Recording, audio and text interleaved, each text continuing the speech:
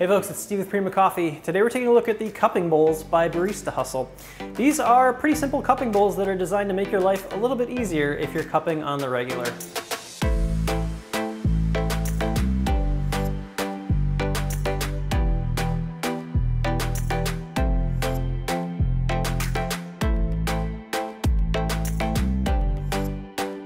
Now it's kind of hard to improve upon a pretty basic cupping bowl, but Barista Hustle has made an effort there.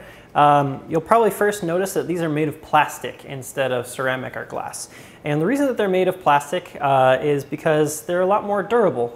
You can drop these, you can throw them across the room, you can toss them into a dish sink, and you don't really have to worry about being too careful with them because they're going to be pretty break resistant.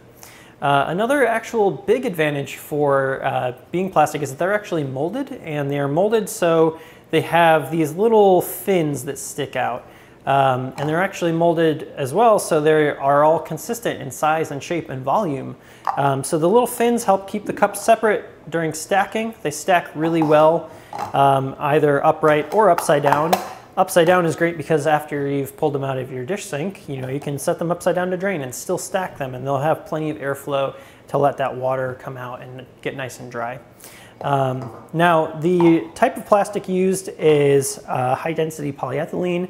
It is the same plastic that you would see in like milk cartons or other sort of food packaging. So it is food grade. It is heat safe, and it's not going to melt or explode on you when you fill it up with hot water when you are doing a cupping. In fact, each cup is actually recyclable. So if you do happen to break them, or they, have run their course and lived a nice long life, you can actually send them away to recycling wherever they will handle a number 2 type plastic. So these bowls will hold, they're designed to hold 12 grams of coffee and 200 milliliters of water. So that's right around 7.5 fluid ounces. And basically, again, they are designed to be more consistent than some of the other products in the market. Ceramics have different amounts of shrinkage or even warping during processing and going into their firings. Glass is usually a little bit more consistent. It just depends on how it's made. But having a molded plastic is a pretty good way to make sure that every cup is actually quite consistent. Now, again, these are nice and lightweight. They are very durable. It's a great companion to have in a cupping lab, and they're fairly inexpensive per individual piece.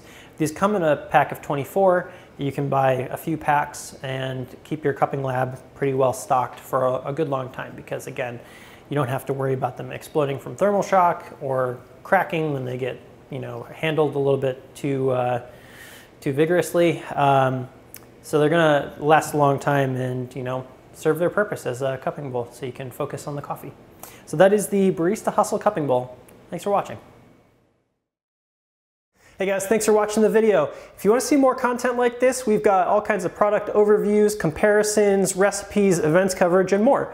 Feel free to subscribe, like, share this video, and let us know what you think in the comments.